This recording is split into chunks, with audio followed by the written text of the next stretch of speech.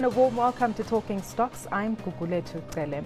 In studio with me, I'm joined by Peter Armitage and Bryan, both from Anchor Capital, and they are experts today as we talk about Walt Disney, the company. Now, as soon as I heard this particular phrase, I thought, what, cartoon characters and maybe theme parks in the US as well as Paris, but there's more to this company, right?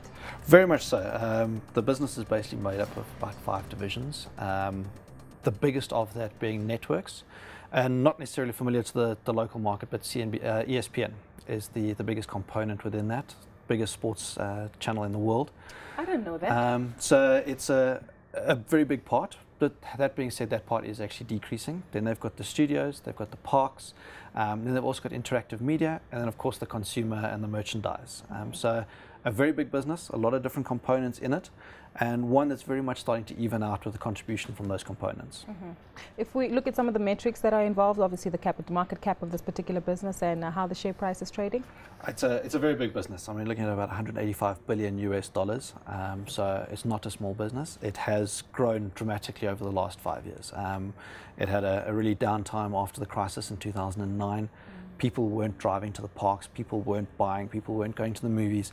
So they had a very tough time in 2009. But from that point onwards, this has been on a very good trajectory upwards. So big business, strong business. If we look at some of the metrics, it's on a forward 20 times earnings. So not the cheapest you're ever going to find. But in the context of the world at the moment, you are having to pay up for a company that's actually growing. And this is a company that's growing. Not much of a dividend yield, 1.1%. They only pay out 20% of earnings. The rest gets reinvested back into the business.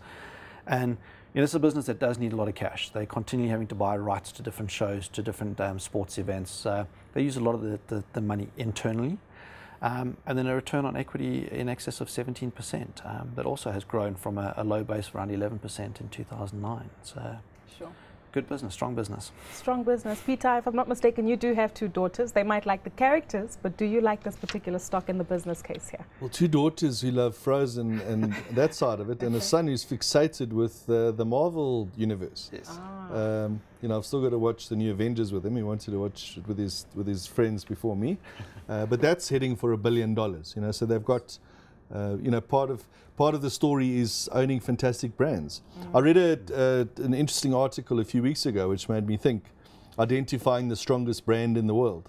So, if you were to leave Earth for 20 years and come back, what brand would you have confidence would still be there? And they identified Disney as the strongest brand in the world.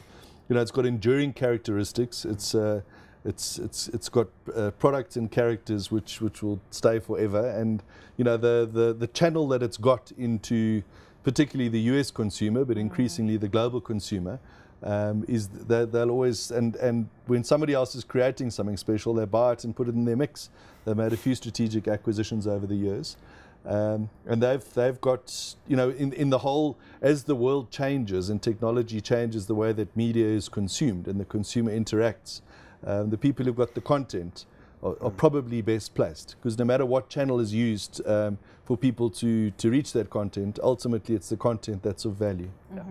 Well, you've told us about the split very briefly, Bryan, but you wanted to add something else there. No, I was just going to say, this is very much probably the greatest content play in the global market, from the ability to touch pretty much every consumer that's out there, whether it be from an entertainment perspective, going to a movie, or dad staying at home and watching the Super Bowl and that. So they control a great part of the content out there. And as Peter's already alluded to, very, very quality brands.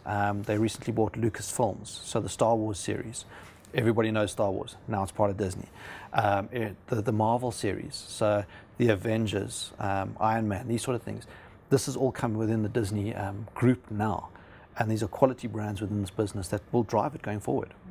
Looking at the share price perspective, the PE ratio of this particular stock, does it look, as you mentioned, fairly expensive versus its peers? If we look at it on a forward basis, it's been on a great run. If we look at the graph, the blue line is the share price running up there, and it's been on a great run for a number of years now. And the multiple has got a little high, but if we look at that on a forward basis onto a 20, that brings it down towards its long-term average. This company has never been a 10 multiple, and you're not likely to ever pick it up on a 10 multiple. Why is that? I think it's a quality business that's got the growth built into it. It demands a multiple to it, and it is as I say, to a certain extent, they're now starting to build in a few defensive qualities because they were aware of when things went wrong in 2009. So I don't think it's going to be a cheap stock. If you can buy it on a share when the share price pulls back a little bit to get a little bit of a better multiple, that would be the recommendation there.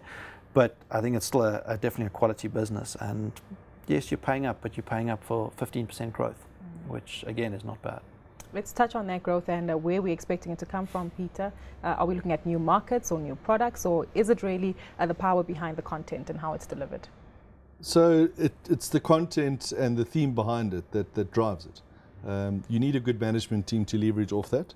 So parks and resorts, they're Shanghai, and then they'll open more around the world. So employing some of that capital, and the business gets bigger. In terms of the films, they'll carry on adding to it and retain their market share. And as basically you've got these products that are going into a growing global consumer base. Yes. So if you have global GDP growth of 3 or 4% per year, particularly in places like China, we would imagine more people consume their product. So there's some natural growth built into the strongest brands. Yeah. And you expect that to continue, Bryan? Yes. If we go and look at where they're going into now at the moment, there's a big drive into China. Asia previously was a very small percentage of the business. That's now growing up to 8%, looking to grow even more. And just around that, they opened a new Disney store at the beginning of May. And they had people queuing for 3 hours before the store opened. They eventually closed the queue when it was a mile long, 1.5 kilometer long queue to get into a store. The store was actually open for an hour and they had to close it because they could not let any more people in. They're looking at the Shanghai amusement park in 2016. So you've got Disneyland in the US and Florida, and you've got the Euro Disney. Now they're looking at the Asian market for that. So Asia growing at, even if we pull that back to 6%, they're driving consumerism in China. This is playing directly into their hands. They've opened up the movie space in China. Everybody now knows who Frozen is, knows who the Avengers are. They want the merchandise. They want everything to go with. So I think there's definitely a strong growth behind this business and should continue to drive the earnings. And it's also scale.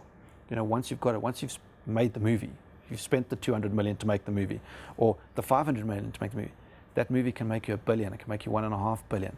So the upside is there on a cost base that can remain fairly static. So that opens up the margins as well.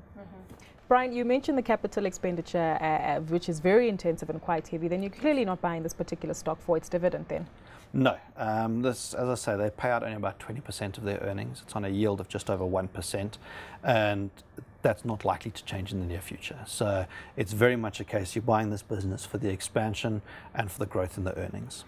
So what can we expect in future? More merchandising, as you mentioned, content, Peter, and it looks like those resorts and theme parks are also something that's going to grow? Yeah, so taking that brand, A, expanding their product and product range, but B, to a bigger consumer market. So more people are paying for your movies and going to the theme parks and watching the channels. Should we also be looking very cautiously and carefully as to which markets they diversify in? Like you mentioned, in South Africa, it's more the content, not the theme parks, as well as on the African continent. So clearly they're targeting markets where they know there's economic growth and people have the money to spend here. Very much so. It's a business that they do their homework. They're not reckless with their spend. So they've done their homework. They know where the demand is and they're putting the money in there. On the management structure, though, are we happy with the team that's behind this particular company? You've still got Bob Iger in charge there. He's planning on stepping down. He mentioned 2016, 2017, but he's really has gone and developed a great succession and plan behind it and a good team behind him.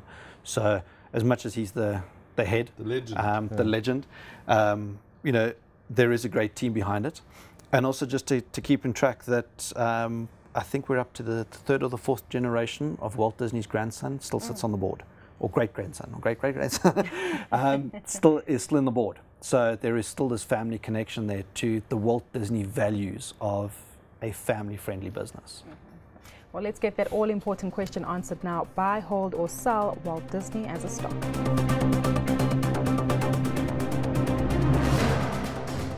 Peter, buy, hold, or sell Walt Disney?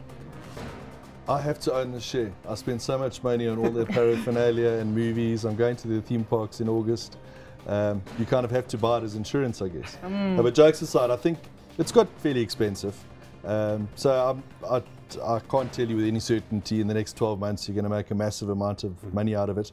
But it's in our long-term portfolios. It's, you know, if you were to choose a long-term portfolio, it's certainly one of the first ones you would consider. On a 5-year view, it's a stock you want to own. So buy, but not to race away short-term. No. Bryan, you agree?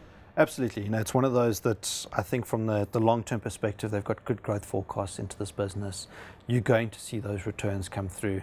To day trade it, I wouldn't, but to put this into my portfolio, leave it alone, worry about it in the next 5 years is definitely one that I would. And you're not worried about the competitive landscape, I take it? There's not too many people that play in this space. If you look at the whole package they've got, yes, you've got the different other movie houses. Some have great blockbusters, others don't. Here you've got this business that's got very different aspects to it that continues to bring out blockbuster after blockbuster. So clearly there's more to Walt Disney than Mickey Mouse and Goofy. As we hear from our experts, it's a buy and certainly one for the long term. That's where we leave it for Talking Stocks this week. Do catch us again next time.